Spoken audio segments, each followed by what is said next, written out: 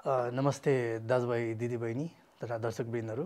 आज म यहाँ समक्ष अर्कै विषयवस्तु ध्यानको विषयवस्तु लिएर उपस्थित भएको छु।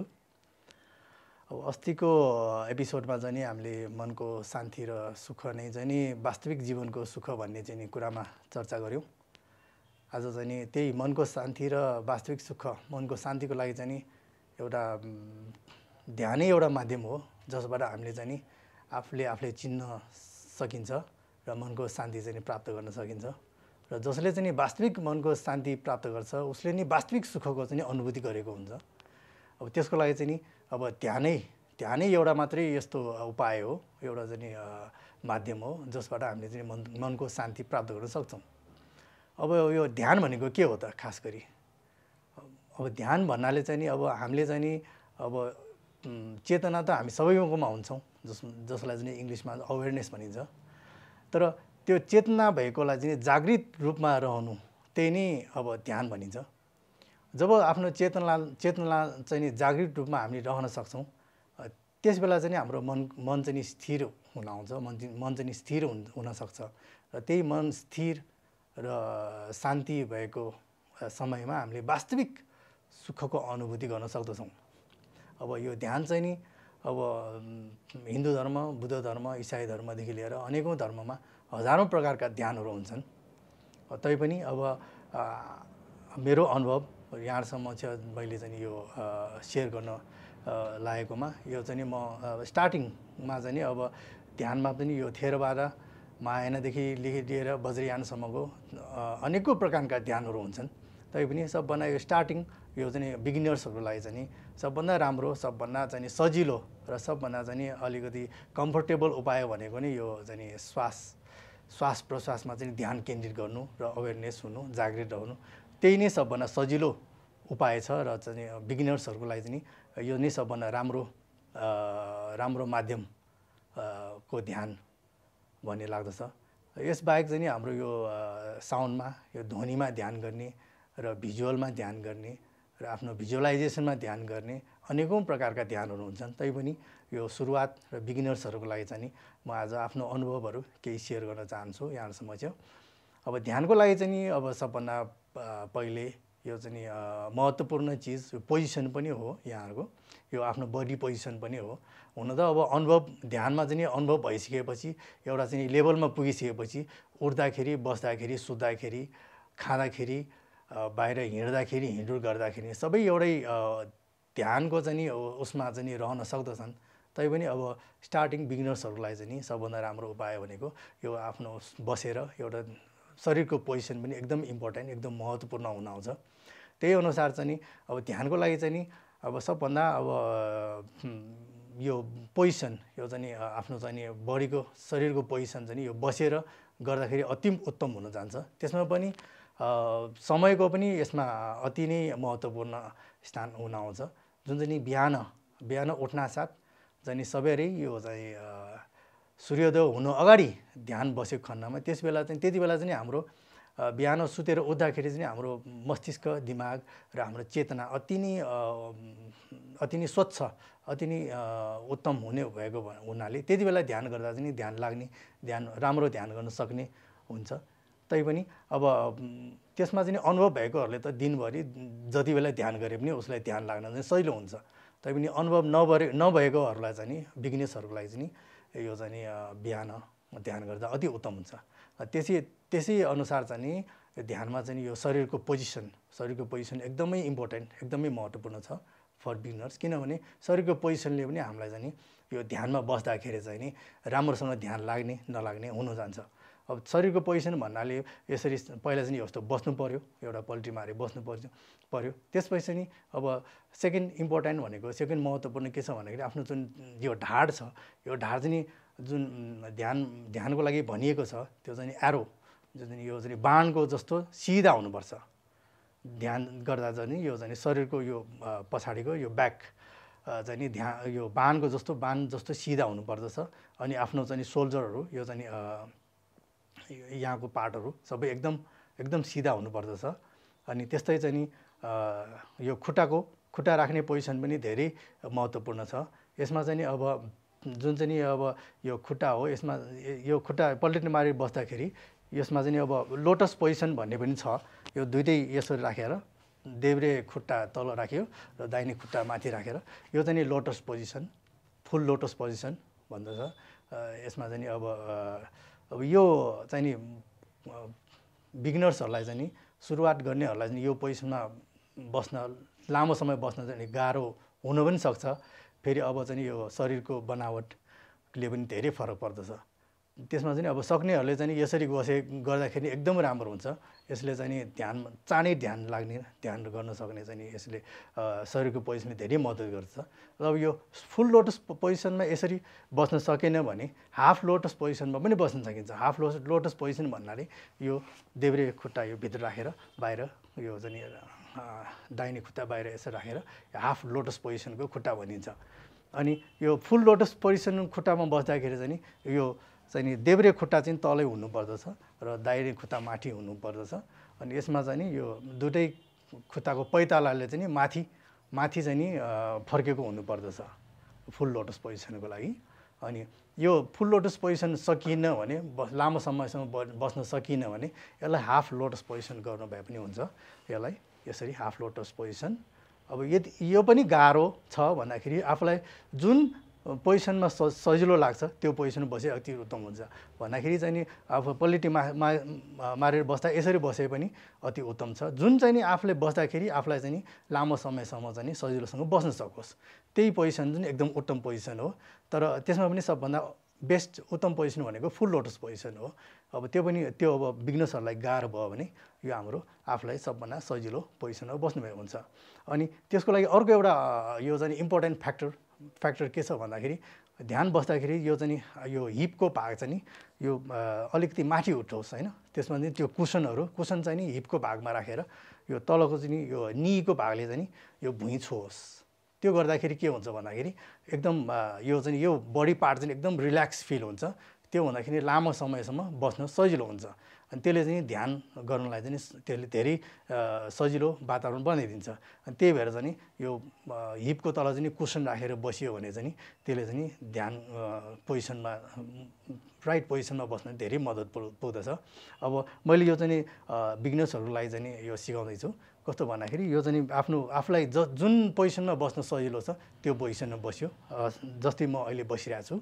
अब तर चाहिँ यो चाहिँ ढाड चाहिँ एकदम सिधा हुनु पर्यो। अब यसो हुनु भएन, यसो यो शरीर बाङ्गिनु पनि भएन, यता बाङ्गिनु पनि भएन, एकदम सिधा हुनु पर्यो। अनि जुन चाहिँ यो त्यसपछि चाहिँ यो ढाड सिधा भयो, यो खुट्टा मिल्यो, अनि हिपको पोजिसन मिलिसकेपछि अनि जुन चाहिँ यो आँखाको त्यो रेन्ज छ त्यसले चाहिँ नाकको टुप्पामै हेर्ने चाहिँ त्यो रेन्जमा चाहिँ यो मिलाउनु पर्दछ। अब त्यसमा चाहिँ नाकको टुप्पामा ठ्याक्कै हेरेर आफ्नो 4 फिट अगाडि चाहिँ यसरी आधी आँखा खोलेर यसरी हेर्ने। जुन चाहिँ आँखाको चाहिँ चिम्म गर्नु पर्छ भन्ने पनि छैन। तर चाहिँ अब बाहिरी ध्यान गर्दाखेरि चाहिँ आफूले आँखा खोलेर बाहिरी हेर्दा बाहिरी वस्तुले आफूलाई चाहिँ डिस्टर्ब गर्छ भने चाहिँ आँखा चिम्म गर्नु भए पनि हुन्छ। तर त्यो आँखा चिम्म गर्नुभन्दा पहिले चाहिँ आफूले पहिला यो नाकको ठ्याक्क आँखाले चाहिँ नाकलाई हेर्ने त्यो डिस्टेन्स मिलाएर त्यो दूरी मिलाएर अगाडि हेरेपछि पछि आँखा चिम्म गर्नु भए पनि हुन्छ। अनि यो हातको पोजिसन पनि एकदम महत्त्वपूर्ण छ। अब हातको पोजिसनलाई पनि कसरी राख्ने भन्दाखेरि अब यसमा चाहिँ अब थुप्रो अब पोजिसनहरूको पनि अब महत्त्वपूर्ण त्यो महत्त्वपूर्ण भाग हुनुहुन्छ। अब हातको पोजिसन चाहिँ लेफ्ट ह्यान्ड चाहिँ यो देब्रे हात चाहिँ यो ठ्याक्क नाइटोको चार औँला मुनि यस्तो राख्ने भन्ने हुन्छ। अनि त्यसमा चाहिँ त्यो दाहिने हात चाहिँ ठ्याक्क यो देब्रे हातको माथि राखेर अनि दुईटा बुढी औँला चाहिँ यसरी जोड्नुपर्ने हुन्छ। यसको छुट्टै महत्त्व छ। यो यसरी चाहिँ गर्दाखेरि हाम्रो शरीरभित्र चाहिँ ऊर्जा यो पेटदेखि शरीरभित्र चाहिँ ध्यानको लागि चाहिने चाहिँ यो अवेरनेस जागृत ऊर्जा चाहिँ उत्पन्न हुन आउँछ। यो पोजिसन हातको यो पोजिसनमा ध्यान गर्दाखेरि तुरन्तै ध्यान लाग्ने, तुरन्तै ध्यानमा चाहिँ बस्न सक्ने त्यो अवस्था सिर्जना हुन जान्छ। यो एउटा पोजिसन भयो। यो पोजिसन बाहेक चाहिँ नि अरू हामीले चाहिँ नि यो चाहिँ नि ठ्याक्क यो पोजिसनमा पनि हामीले हात राख्न सक्दछौँ।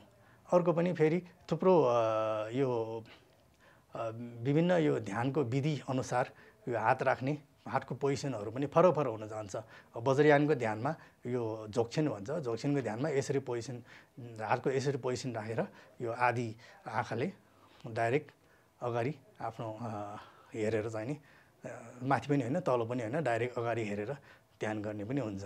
अब यो बिगिनर्सहरूको लागि चाहिँ नि अब सबभन्दा सजिलो र यसरी राखे पनि हुन्छ यो हातको पोजिसन।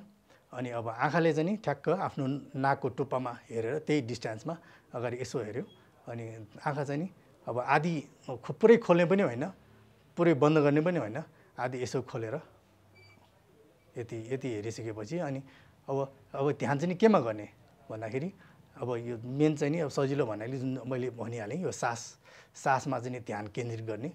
अब सासमा ध्यान कसरी केन्द्रित गर्ने भन्दाखेरि यो चाहिँ नि अब यसमा सास नाकबाट मुखबाट पुरै बन्द गर्ने अनि नाकबाट मात्रै सास आएको गएको श्वास प्रश्वासको त्यसमा चाहिँ नि हामीले चाहिँ नि जागृत अवस्थामा ध्यान केन्द्रित गर्ने हो।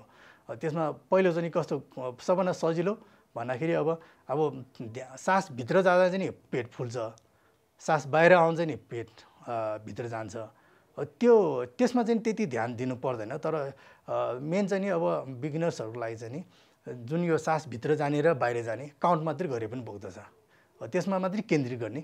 यो ध्यान यसरी चाहिँ नि जागृत अवस्थामा श्वास प्रश्वासमा मात्रै ध्यान केन्द्रित गर्दाखेरि अरू हाम्रो जुन यो दिमागमा यो विचारहरू खेल्ने हुन्छ यसलाई अब इङ्ग्लिसमा मङ्की माइन्ड पनि भन्छ, त्यो बाँदरको जस्तो विचारहरू खेलिराख्ने त्यो विचार खेल्नेहरू कम हुन जान्छ एकदम चाहिँ नि त्यो विचारलाई चाहिँ खेल्ने विचारले चाहिँ यो ध्यानको जागृत अवस्थाको यो अवेरनेस ध्यानले चाहिँ नि त्यो विचारहरूले काटिएको हुन्छ। त्यति बेला चाहिँ हामीले चाहिँ वास्तव एउटा चाहिँ मनको शान्ति अनुभव गर्न सक्दछौँ। अब त्यो चाहिँ अब बिस्तारै त्यसमा अनुभव भएर प्र्याक्टिस गरेर गयो भने त्यो चाहिँ आफूले चाहिँ अनुभव गर्दै जाँदा बिस्तारै त्यसमा चाहिँ अब ध्यान गर्दै जाँदा त्यो चाहिँ लेभल अप गरेर चाहिँ अरू ध्यानमा चाहिँ हामी लाग्न सक्दछौँ। तर आज चाहिँ हामीले चाहिँ यो सास प्रश्वास र बिगिनर्सको लागि चाहिँ एकदमै महत्त्वपूर्ण एकदमै युजफुल एकदमै मद्दत हुने ध्यान चाहिँ हामीले गर्न लागिरहेका छौँ। अब यो ध्यान गर्दा मैले पोजिसन त यहाँलाई भनिहालेँ, यहाँ अब बस्नेदेखि लिएर खुट्टादेखि लिएर हातकोदेखि लिएर सबै पोजिसन भनिहालेँ। अब चाहिँ जुन चाहिँ अब यो आँखाले चाहिँ नाकको टुप्पामा हेर्ने अनि यसरी हेरेर आँखा आधी आँखा खोले पनि हुन्छ, त्यो बाहिरी वस्तुले डिस्टर्ब नगरे अब आधी आँखा खोल्ने अनि भित्र गएको अब र बाहिर गएको एक राउन्ड, भित्र गएको बाहिर गएको सास 2 राउन्ड गरेर हामीले चाहिँ श्वास चाहिँ नि अब श्वास काउन्ट गर्ने अनि 10 सम्म काउन्ट गरेर फेरि 1 देखि 10 सम्म काउन्ट गरे पनि हुन्छ अथवा 20 सम्म काउन्ट गरेर फेरि 1 देखि त्यसलाई रिपिट गरेर काउन्ट गरे पनि हुन्छ। यसरी 1 2 3 4 5 6 7 8 9 10 1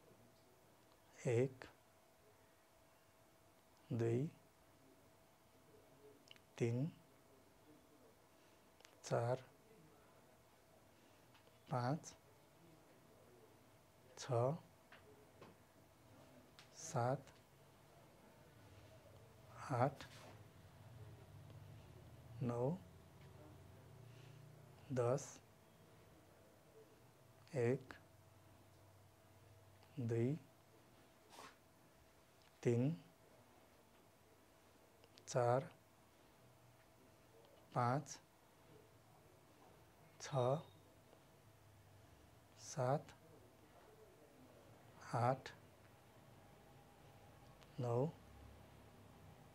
10 हो। यसरी चाहिँ नि आफूलाई जति लामोसँग समयसम्म चाहिँ आफूले चाहिँ जागृत अवस्थामा यो सास प्रश्वासमा यसरी काउन्ट गर्दै ध्यान गर्न सकियो त्यो चाहिँ सबभन्दा बेस्ट। अब सबैजनालाई एउटै किसिमको चाहिँ नि ध्यान लाग्छ भन्ने पनि त्यो आवश्यक छैन, जरुरी छैन।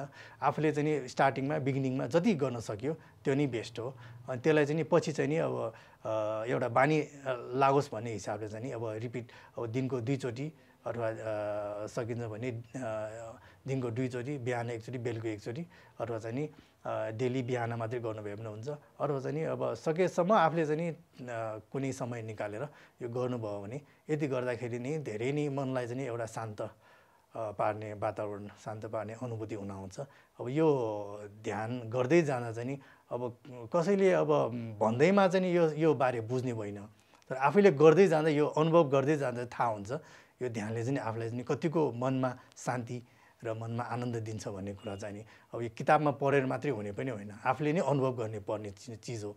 अब यसको लागि चाहिँ नि अब वास्तविक ध्यानको लागि चाहिँ एउटा गुरु भएको चाहिँ अति उत्तम हो। अब तर बिगिनर्सलाई अब यति जुन चाहिँ नि आफूले अब यतिसम्म चाहिँ नि आफूले गर्न सकिन्छ, तर अब माथिल्लो लेभलको माथिल्लो तहको अब यसबाट चाहिँ नि अनुभव लिँदै माथिको तहको ध्यान जाँदा चाहिँ नि एउटा गुरु नै आवश्यकता हुन आउँछ। किनभने गुरुबाहेकको ध्यान गर्दाखेरि त्यति चाहिँ नि सफलता पाउन चाहिँ नि गाह्रो हुन जान्छ। किनभने त्यो गुरु शिष्य गुरु चेलाको चाहिँ जुन चाहिँ नि यो बुद्धकालदेखि अहिलेसम्म नटुटेको जुन चाहिँ नि यो चलन छ, एउटा चाहिँ नि चेन हुन्छ, त्यसबाट चाहिँ नि एउटा हामीले आशीर्वाद पाउने पनि धेरै बाटोहरू हुन जान्छ। त्यही भएर अब आज जुन हामीले यो गर्यौँ यो त अब बिगिनर्स एउटा चाहिँ नि सबैलाई अब जुन चाहिँ नि पहिलो पटक अथवा चाहिँ यो ध्यानको विषयमा गर्दाखेरिको मैले यहाँ समक्ष मैले चाहिँ नि प्रस्तुत गरेँ। अब यसमा चाहिँ नि अब आफूले अनुभूति गर्दै यसमा चाहिँ नि अध्ययन गर्दै माथि जाँदै अब यसको माथिल्लो तहको अब ध्यानहरू गर्न सकोस् र गर्न सबैले यसमा चाहिँ नि चासो लिएर सबैलाई चाहिँ वास्तविक मनको शान्ति, मनको सुख पाओस् भन्ने मेरो आकाङ्क्षा, इच्छा रहेको छ। र यही हाम्रो चाहिँ नि पहिलो पटक चाहिँ नि यो हाम्रो चाहिँ नि स्याम अडियो भिडियो प्रोडक्सनको माध्यमबाट चाहिँ जुन पहिलो पटक म यहाँ समक्ष यो ध्यानको बारे, यो वास्तविक ध्यानको बारे चाहिँ नि अलिकति यहाँ समक्ष आफ्नो अनुभव र विचार सेयर गर्न पाएँ। यसको लागि स्याम अडियो भिडियो प्रोडक्सनको लागि धेरै धेरै धन्यवाद छ। र अर्को पालि यस्तै अब नयाँ विषयवस्तुमा फेरि यहाँ समक्ष उपस्थित हुने कोसिस गर्दछु। यहाँ सबैको सुख होस्, यहाँ सबैको भलो होस्। नमस्ते।